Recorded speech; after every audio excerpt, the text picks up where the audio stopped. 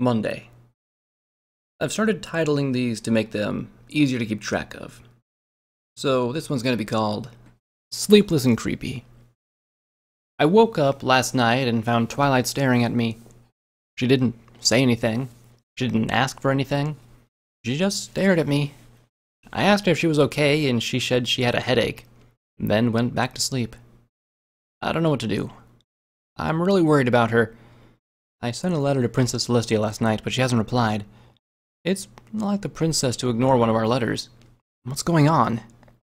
I went down to the market today to buy some groceries, and the place was practically a ghost town.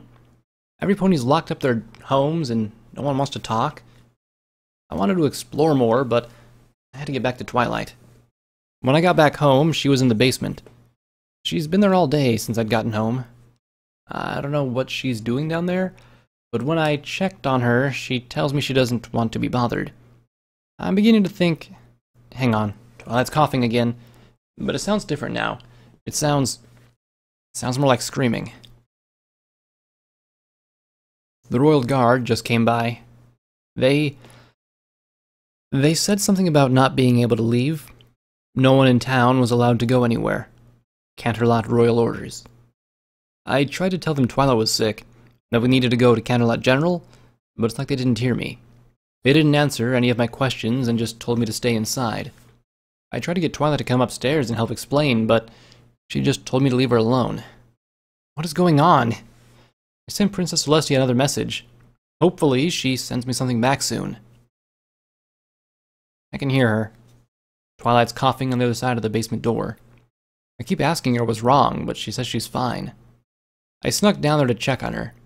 She was sitting in her lab with dozens and dozens of books open, and she seemed like she was trying to read them all at once, muttering about time. I asked her if she needed anything, and she said the weirdest thing. She told me there was something wrong with her blood, and she was trying to fix it. I asked her what she meant, but she started screaming at me to leave her alone.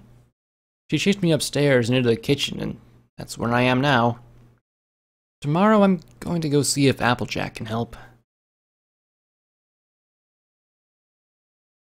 Tuesday. Visitor. Twilight just woke me up. She's screaming again, but she's screaming my name this time, and it sounds like she's crying. I went down to the basement door. I could hear Twilight on the other side. She was coughing again. One long, continuous, choking cough, following the clicking sound. I realized that the clicking sound was when she inhales. That's what her breathing sounds like now. I vowed to hunt down Nurse Redheart tomorrow. She's still got to be in town, right? They wouldn't leave the town without a doctor, right? Twilight was crying. I could just make it through the raspy cough. She kept saying she figured it out, but there wasn't enough time left. Then she started crying again. Then laughing. She said it was funny and laughed like it was hilarious. It sounded like it hurt. Badly. Every choked squawk from the other side of the door made me cringe. Finally, she said that I wasn't allowed in the basement. That she was going to lock the door and it was going to stay that way until she came back out. She made me promise. She forced me to promise her. Then she went quiet, and wouldn't answer me anymore. I could still hear her on the other side of the door. She was making that raspy sound again. I spent all of last night begging her to talk with me. I woke up here a few minutes ago. Now I'm going to... Hang on. Someone's at the door. I've never been so happy to see Applejack in my entire life. I think I'm starting to cry. I was trying to explain everything that's happened, and she kept telling me to slow down and start over again, but I don't care.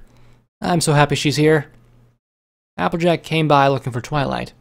She says there's some sort of bug going around, and Canterlot is taking her real serious-like, but she doesn't have too many details. Applejack wanted to see if Twilight knew anything about the symptoms Sweetie Belle is showing. Rarity's been taking care of her, but she'd feel better knowing Apple Bloom wasn't next to get sick. She says Sweetie Belle has been complaining about headaches. She's sleep-trotting, and has a bad cough. She's come by, hoping Twilight could help with any of those in case Apple Bloom started displaying symptoms. Boy, did I ruin her day. I told Applejack everything that's happened up to this point. She said she was hoping Twilight might know something about the quarantine in effect. We're under a quarantine? I don't even know what that is, but that sounds bad. Applejack says things are fine. But the thing about Applejack is she's a terrible liar. I've picked up on this from her. You know things are really bad when she says, "There's nothing to worry about." Though I guess we're not quite there yet. I begged her to check on Twilight for me, and she said she'd do just that. She used kicks and bucks to open the lock, smashed the hinges, and told me to wait at the kitchen. That was 4 hours ago. I kept calling down to the basement, but every time I did, Applejack told me to stay in the kitchen. I started to sneak down, but she got really mad when she caught me on the stairs. I couldn't see what was going on, but I know for a fact I don't want her to be mad at me like that, ever, again. It's a little past 5 now. Applejack hasn't come back upstairs, and she came back and fixed the door. I asked her what's going on, and she smiled at me. She told me there's nothing to worry about. I handed Applejack another nail and watched her beat it into the wood. It was evening by now. Applejack had insisted she came over and spent the night. I don't know why. I think she wanted to keep me company and help look after Twilight. I can't tell you how relieved I was. I wanted to ask about Twilight again. I wanted to know what was going on in the basement and outside and why every pony was suddenly so serious about everything. Ain't nothing to be worried about. I reckon this here is just a little routine precaution. Yes, sirree. Just a normal everyday medical drill. Applejack had tried to explain. I handed her another nail and she hammered it into place. Then the look on my face must have spoke volumes because she bit her lower lip and gave a ragged sigh. "Things are gonna be okay, Spike," she said softly, but she didn't make eye contact. She put the hammer down and turned towards me. Y'all understand you can't go downstairs, right? This is real important, Spike," she said. I stared at her. A sudden burst of anger rippled through me. Why couldn't I go downstairs? Why couldn't I see my sister? What is every pony trying to keep from me? Applejack couldn't tell me what to do. Who was she to decide where I could and couldn't go? I turned and stared at the basement door long and hard, while AJ put another board into place. Just until we figure out how to help her.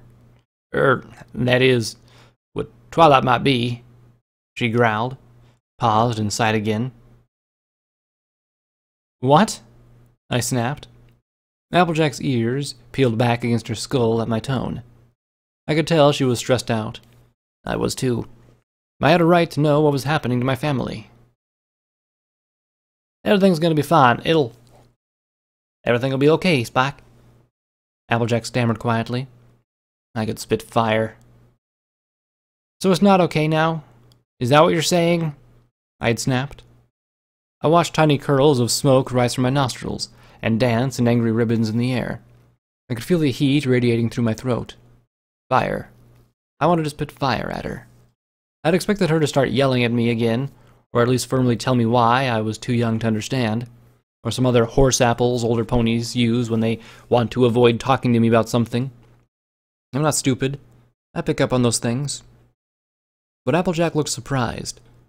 She didn't start yelling. She didn't even look angry. It was only then I noticed how misty her eyes had gotten, like she were holding back tears for my sake. Spike, please, trust me, Applejack asked me quietly, and shot me the most apologetic look I'd ever seen. My anger melted away immediately.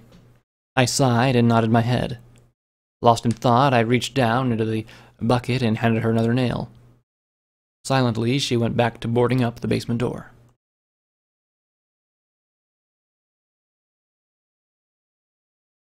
Wednesday. Conversation. I'd finally fallen asleep in Twilight's room. Applejack had insisted I go to bed. She said she'd look after Twilight while I got some much-needed rest. Really, I couldn't blame her. I've been pulling late nights worrying about Twilight, and sleep was hard to come by with all the coughing and screaming she was doing. I was out like a light. At some point, I was aware there was a conversation going on downstairs, but I was so out of it, I couldn't concentrate on it. I just wanted more to sleep. Until the screaming started. Get off of me! I'm not sick! Calm down. We ain't saying y'all got it. We just discussing. No. We saw what they did to Rarity.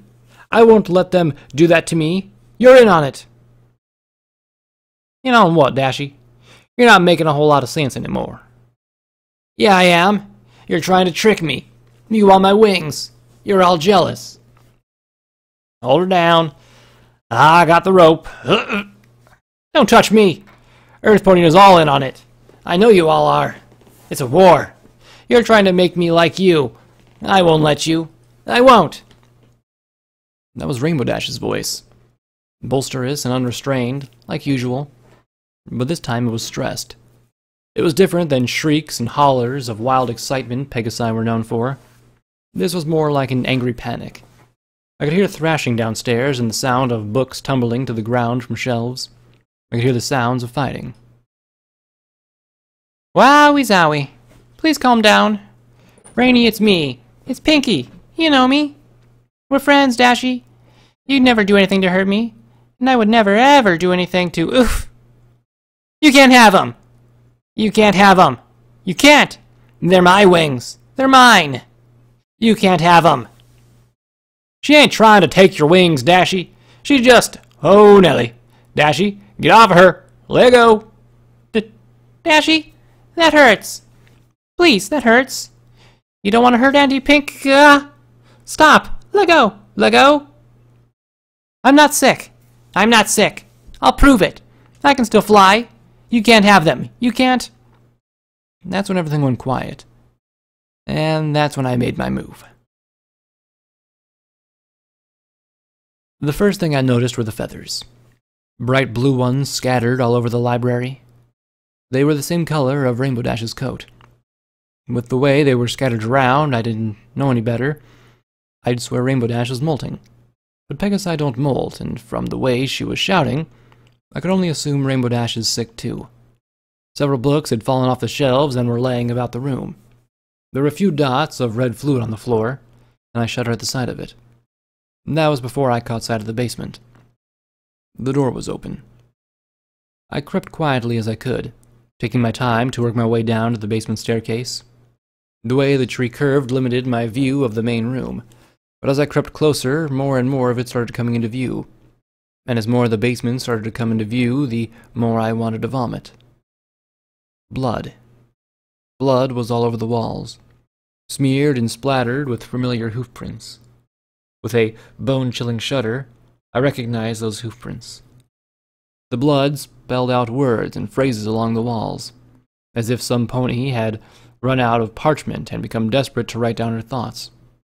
I'd try to write down what I could read, but it's really difficult to make out some words. Earth ponies, no cure, aggression, wrong blood, get it out, get it out, get it out, get it out, get it out. It goes on like this all around the room.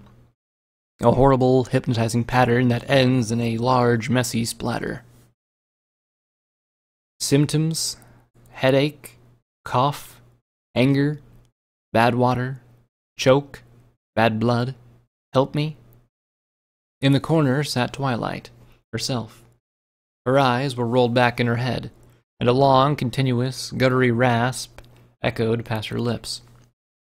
She was covered in bloody bandages, and secured to the corner with a length of strong rope. Applejack's handiwork. There was a makeshift straight jacket around her upper torso, keeping her from actively moving around the basement and leaving her more or less bound to that corner.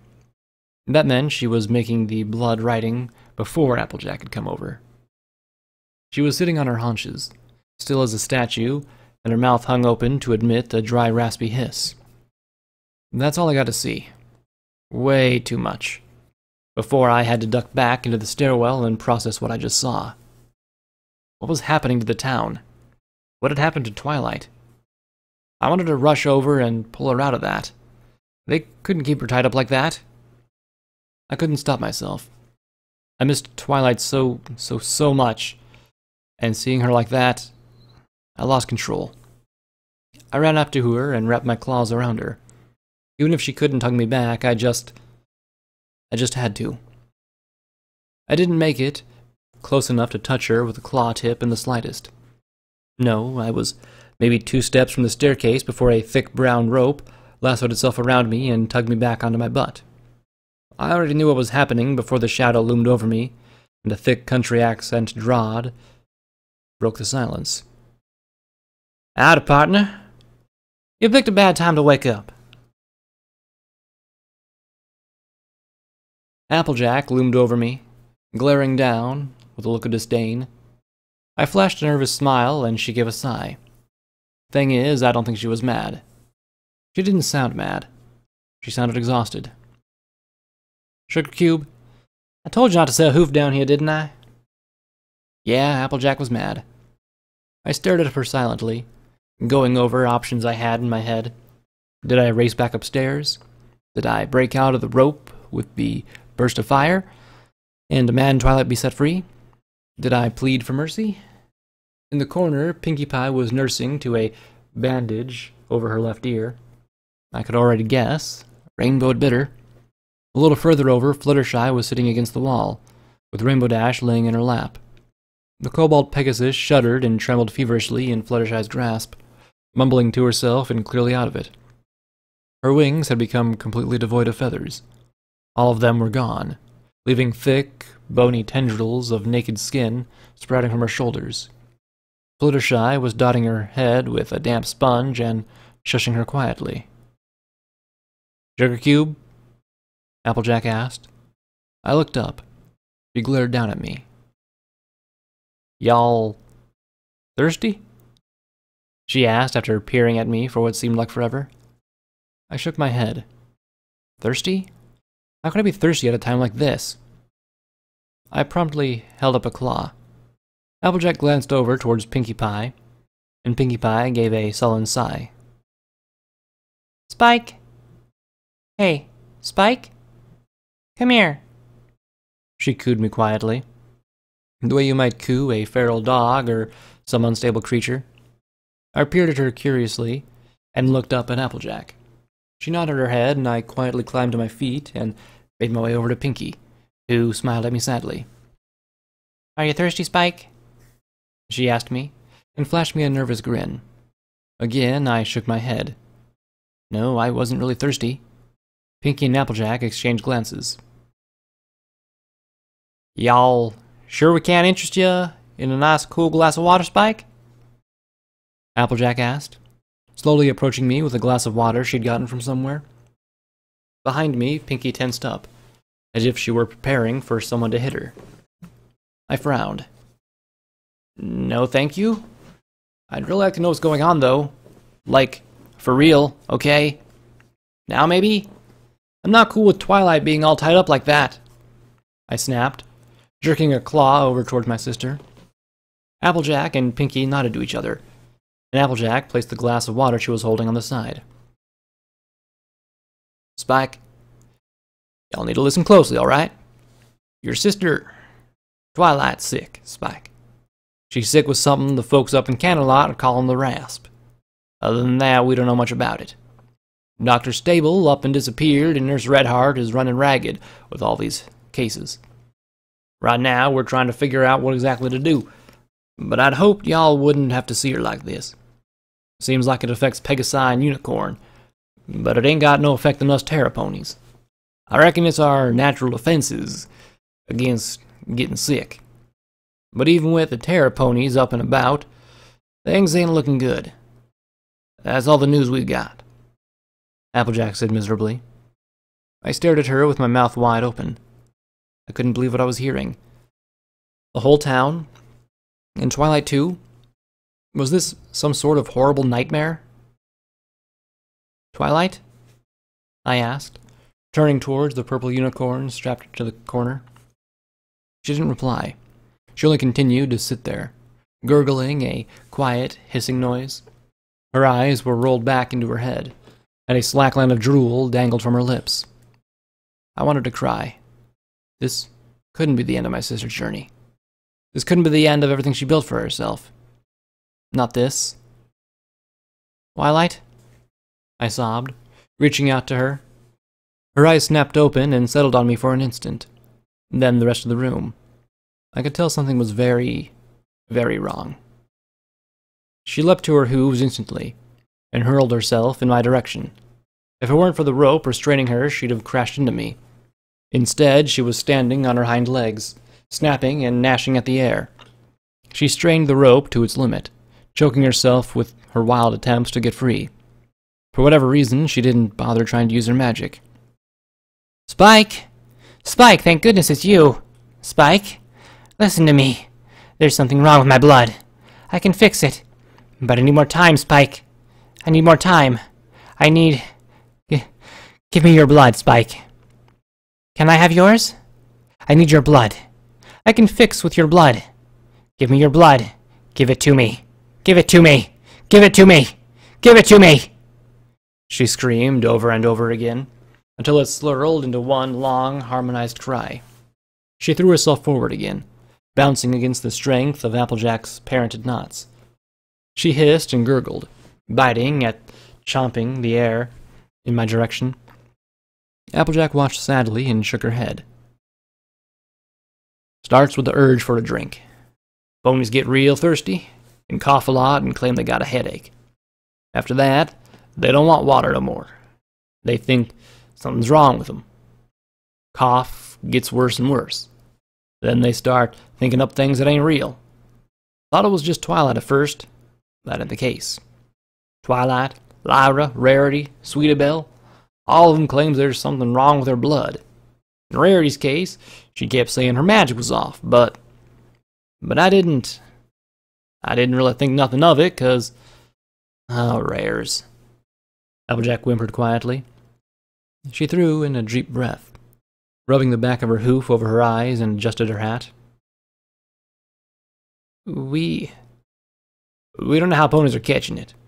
We don't know why we Earth ponies are immune to it, either.